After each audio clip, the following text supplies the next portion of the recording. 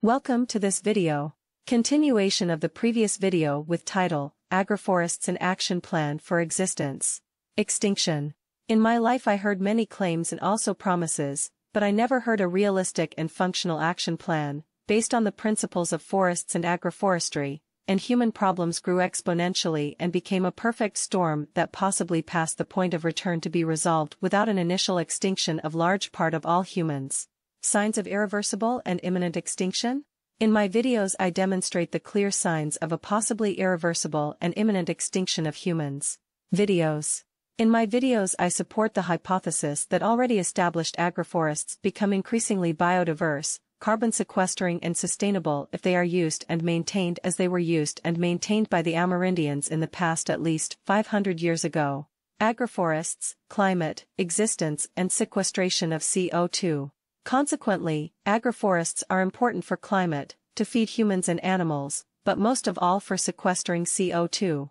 A forest and even the Amazon forest do not and never did sequester CO2 unless mortality is in a safe range and they are managed, and also used, as agroforests like the ancient Amerindians knew how to do and did, with cumulative enrichment and sequestering of CO2 in ADE soils and extra biomass as a consequence. Amazon forest and relic agroforests.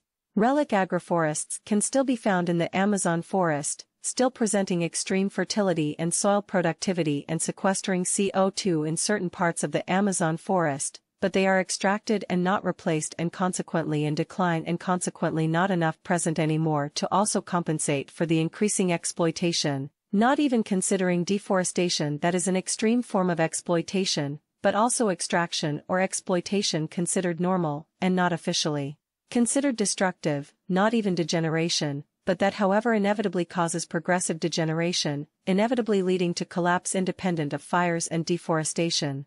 These relic agroforests also are part of and sustain the biotic pump, BPT, that creates and controls winds coming up from the ocean, possibly attracting even dust from Africa and behind, and in doing so brings water, rain, and cooling to the forests further inland all the way up to the Andes and cycling south and next also east, and in the case of South America, Brazil etc., to the rest of South America, Brazil and behind.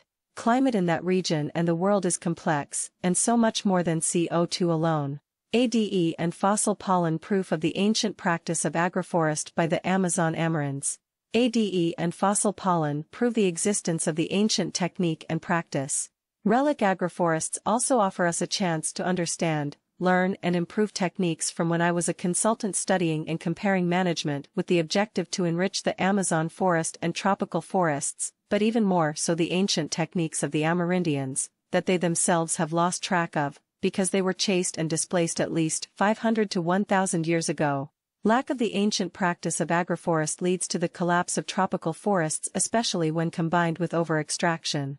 Lack of application of these ancient Amerindian techniques causes lack of what forests need to sustain and leads to the collapse of the Amazon rainforest, that already missed the megafauna to compensate for the lack of the techniques that ancient Amerindians practiced.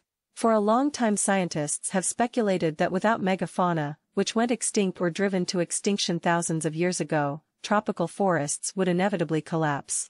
Personally, I think that the collapse of the Amazon forest did not happen yet, because 1. The lack of megafauna was at least partially compensated by not megafauna animals like macaw, toucan and tapir, combined with the ancient agroforest practices of the Amerindians that created resilient ADE soils and a resilient near-continental biotic pump in the first place. 2. Because the relic ADE soils and other enrichments by Amerindians until roughly 1,000 years ago, are still partially in place.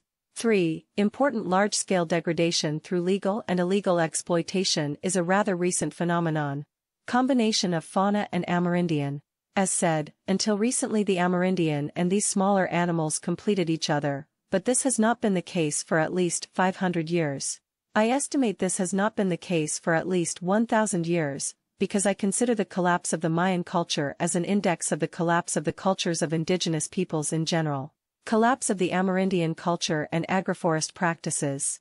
Those who already know my videos have heard from me that the conquests, with very few agents by the conquerors, were not the initial cause, but rather a consequence of a collapse that completed already some 500 years before the conquests, and only presented a rather significant aggravation of something that already was taking place. Altogether, I fear that the collapse of the Amazon forest is certain, soon and irreversible if degradation by normal, not considered destructive, exploitation would continue at its current level, even if fires and deforestation were to stop, because the point of no return had already been passed, and the degeneration by normal exploitation that I mention is not recognized. In very simple words, what seems green and intact forest can collapse suddenly. This cannot be avoided by a simple monitoring of what is, rather seems, still intact forest. This is the end of this video. Thanks for watching. Please give a thumbs up and subscribe to our channel. Hope to see you in our next video. Bye.